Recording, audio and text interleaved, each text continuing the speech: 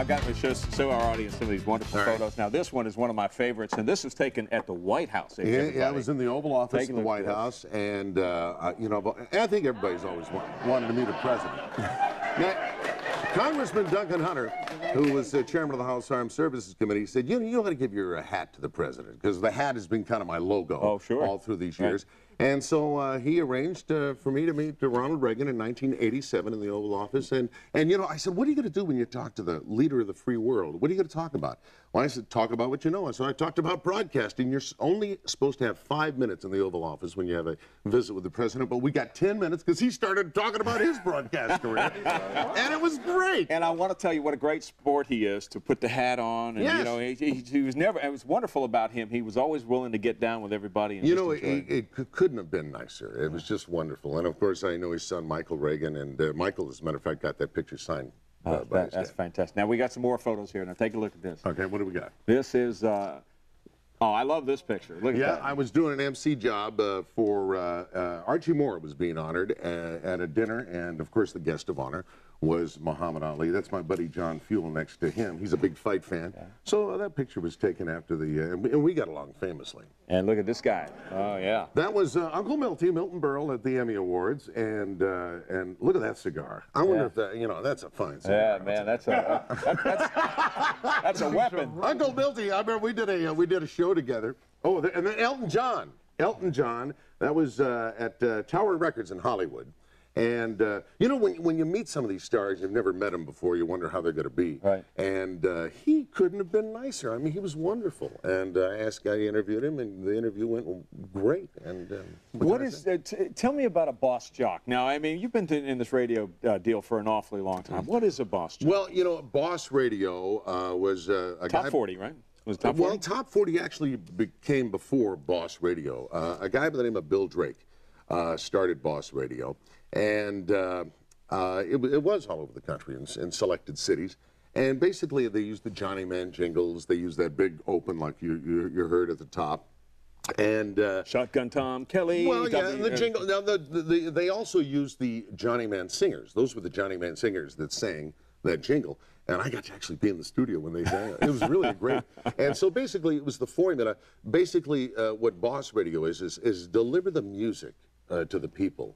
And make the conversation short. But, you know, it's the music's the star, and the disc jockey is the seasoning. You know? Absolutely. Yeah. Now, I've got to ask you about what's happened to oldies radio. Now, all of us, all the boomers here, we love oldies radio, and it's just kind of went away. What's the deal on that? Well, you know, it really hasn't gone away. As a matter of fact, in some cities, you were right, it has disappeared, like in New York City. They took away WCBS FM, but we have a wonderful president of CBS Radio who owns K-Earth 101. His name is Dan Mason, and he said, okay, we're going to bring Boomer Radio back to New York City, and he brought WCBS FM back online. That was and they're doing it right now. Also in San Francisco, he did the same thing. He's got the great classic hits. They call them the greatest hits of San Francisco, the greatest hits of New York. We play the greatest hits on earth in Los Angeles.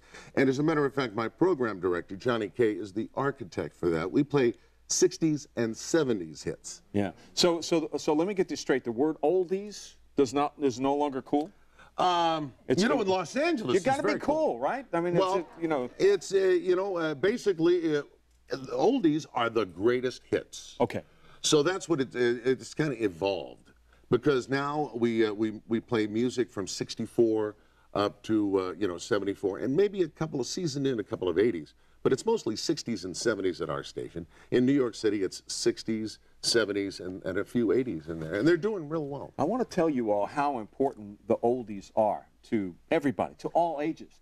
Now, when people call your request line, you're getting little kids calling up. I am. You getting the teenagers? It's unbelievable. They didn't live through that music.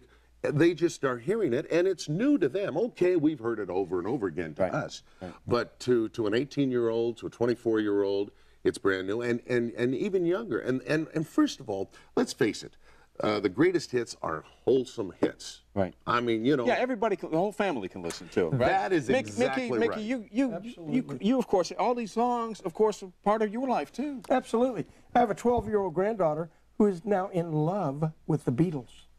loves the Beatles. Can you blame her? Oh, yeah, you can't blame her. No, you can't blame her. But the thing about music, and I say this in my book, and I believe you'll attest to this, music is not something you listen to, it's something you experience. And when you have physical sensations and feelings from that music, that means you've really heard that song, the depth and soul.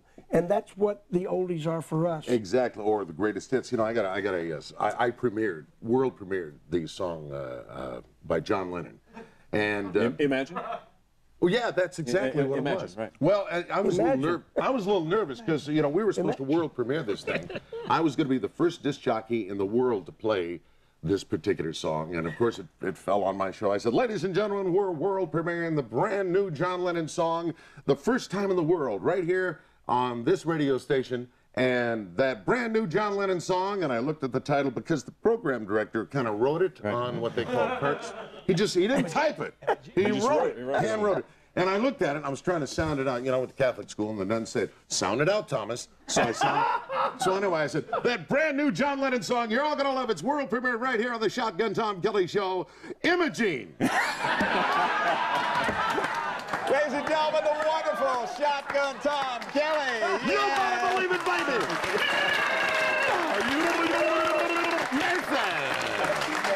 You're going to come back. You're going to come back. Only if you want me to. We want you to come back. Let's take a break. We'll be back. Big Laughs with Kenny Kane coming up right after this on The Boomer Show. We'll be right back. How about that? Hey. Okay. All right. Coming up, our special guest comedian Kenny Kane, and now that we have a professional announcer here, I thought to introduce Kenny properly. Now, who were you talking about?